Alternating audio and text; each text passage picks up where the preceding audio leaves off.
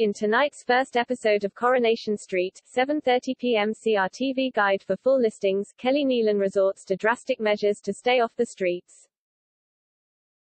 Kelly hears her phone ring with a call from Imran, but as she goes to answer it, her battery dies. She enters a hotel and plugs her phone into a socket in the foyer, but the hotel receptionist approaches, demanding to know which room she's staying in. Another guest, Alan, comes to her rescue and tells her she's welcome to knock on his bedroom door anytime.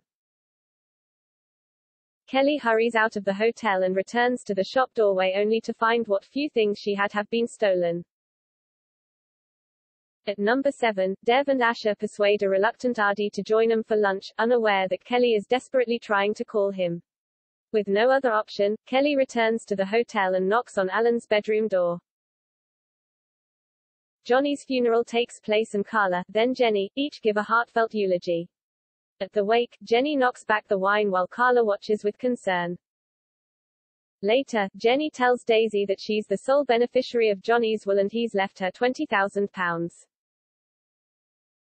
Nick tells Sam that they're moving back to the flat today. As Nick, Leanne and Sam approach Victoria Court, David and Max round the corner. When Max makes some insensitive remarks alluding to Natasha's death, Nick's furious but Leanne assures him that with family support, Sam will be fine. While Tim visits Faye in prison, Fizz calls at the garage and tells Tyrone that he mustn't beat himself up as it would appear Isla has a reputation for copping off with the other dads behind her husband's back.